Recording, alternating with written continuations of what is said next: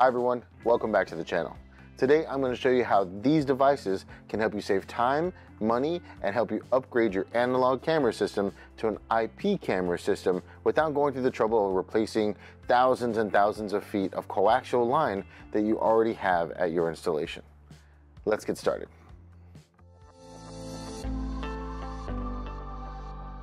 First, let's talk about analog camera systems. What are they?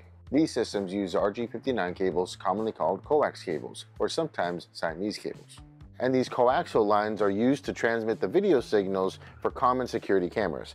This technology has been around for ages. And so we also call this an analog system because this is not a digital signal. This is analog. This is hardwired from camera to recorder. There have been a lot of advancements in analog camera systems, but the latest features, technology, and highest quality come from IP camera systems over Ethernet. So why upgrade from analog cameras to IP cameras? IP cameras, or Internet Protocol cameras, offer features like remote access, onboard storage, facial tracking, license plate tracking, and more.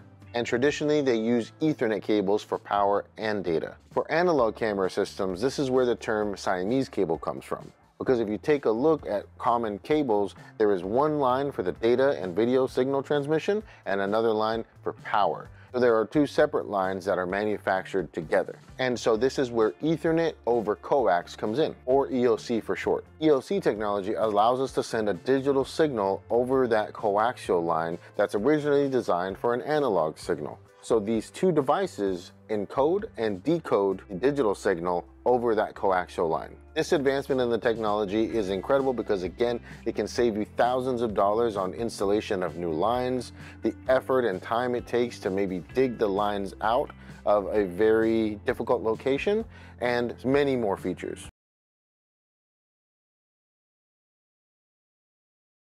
A transmitter and receiver setup over a 1,000-foot RG59 cable. The receiver is connected to standard PoE switch, and the PoE power supply is happening over the 1,000-foot cable, and the PoE power supply is being received on the transmitter side and transmitted to a PTZ camera, which is being powered on over the PoE port.